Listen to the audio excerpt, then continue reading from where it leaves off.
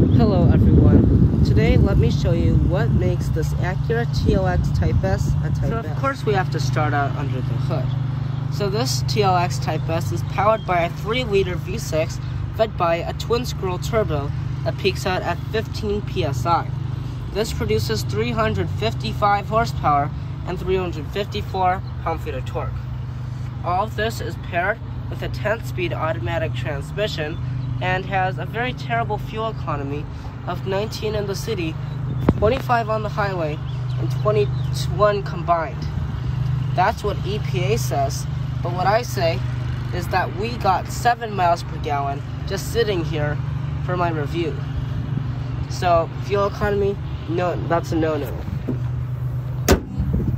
Also, you will have some more functionality on the front grille. You have an open surface finish for this exploding diamond design with open diamonds that I can stick my finger through.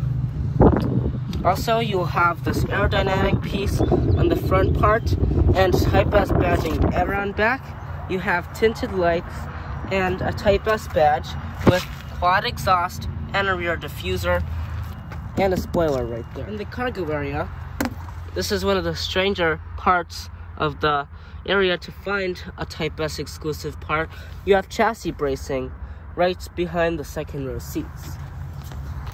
You have one on the side, there are some on the seats, and also what makes this Type S a Type S are these Brembo brakes. They're 14.3 inches and they will do a great job stopping this car.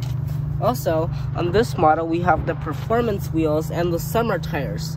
So this is a different Type S model, and these have a wide spoke design, and they weigh about 24 pounds lighter than the normal Type S.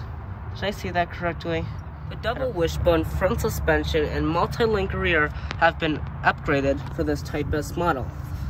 And the 10-speed automatic transmission has also been upgraded to handle the extra horsepower. Also, you have door sills and these red seats with carbon fiber inserts and a Type S badge.